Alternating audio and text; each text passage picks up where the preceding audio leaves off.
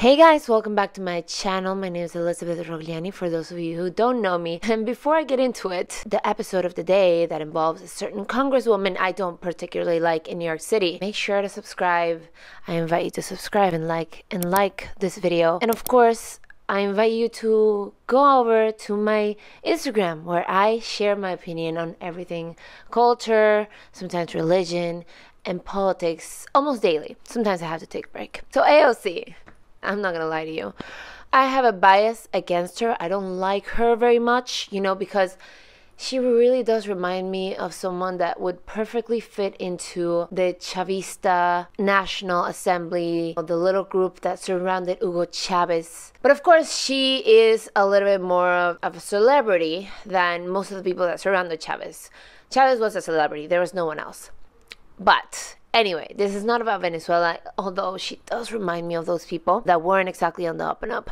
I want to talk to you about how AOC seems to be embracing things that are similar to the talking points of totalitarian nations. Now, you know what else AOC reminds me of?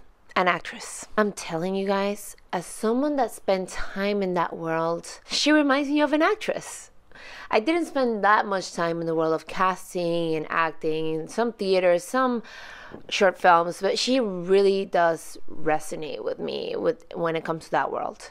There is nothing wrong with being an actress or a bartender, which she was right before she was a congresswoman. There's nothing wrong with that. The jump, however, from bartender to superstar congresswoman is what boggles my mind. But then I found out that there's actually a casting call for being a congresswoman. I kid you not. So, in 2017, a group called the Justice Democrats held an audition for people that they were going to run in Congress in several parts of the US. Actual auditions. Back in 2016, we put out a call for nominations. We got over 10,000 nominations. Out of those 10,000 nominations, we found Alexandria. My brother told me that he had sent my nomination in the summer, but I was like literally working out of a restaurant, and I was like, there's no way. Bizarre? Yes, but reality. They openly admit this, guys. This is not some conspiracy theory that I have going on. It's reality. They admit it. AOC's brother, Gabriel, submitted her for the role. This sort of makes more sense now. AOC didn't run for Congress. She was ran. You know what, guys? That actually makes sense now. Now I'm sort of relieved after I found out about that. Now I kind of understand her erratic behavior a little bit more.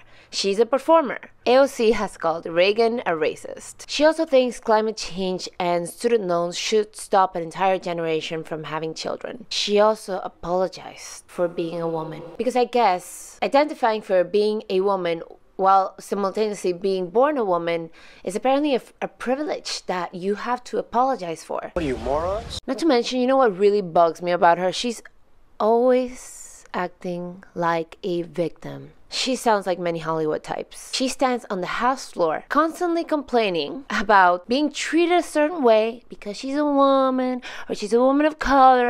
Wait, did you just assume my gender? It's annoying. Stick to policy and stop complaining about your victimhood. What happened recently that made the news everywhere? Well, everywhere that's accurately reporting the news, of course. With the elections happening a few days ago, everyone's on edge right now. Joe Biden is projected the winner. Many of the lefts are now showing their true colors, starting with AOC, asking if anyone has made a list of Trump supporters. Many followed up with her and said that in fact, yes, we are making a list of Trump supporters. Us, the tolerant party.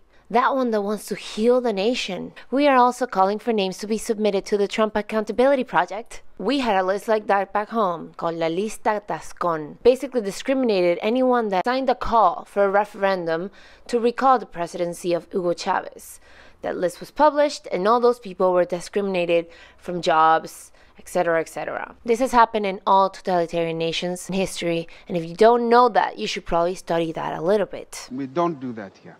It makes sense that she was an actress. She's openly repeating words from past totalitarian and authoritarian leaders. Does she know that, or is she being told? Is this a script? But she probably didn't study history enough. The problem also is not one Democrat has called her out. And I'm speaking about the politicians. I'm not sure if regular citizens are calling her out. Any official Democrat? Nope, they're not calling her out. In fact, the media is also echoing this statement. For all their messages of unity, they seem to be contradicting themselves. Shut up. Don't dare question the results. Heal with us, you Nazis. When you know who was elected 4 years ago? You know, Hillary Clinton didn't say, hey, wait a minute, this doesn't feel right, stop the count. She didn't say, this isn't right, I'm not going for it. She didn't say any of that. So all of you, suck it up. Michelle Obama said in one tweet that half of the nation voted for racism and lies, and that we should not forget that, but also let us heal. Let us heal, Michelle. Those are the actors of the Democratic Party. They are performers, telling you to do one thing while doing exactly the opposite. Rules for thee, but not for me. And their newest logo, how similar is it to the Soviet logo of the past? Oh no, but they're not communist. You know who also wasn't a communist? Fidel Castro. He said before he was officially leading the nation that he was not a communist. Chavez said the same thing, that he would never be a communist. Can you believe them? They're acting like them, but no, this must all be a coincidence. I don't think so. I don't think so.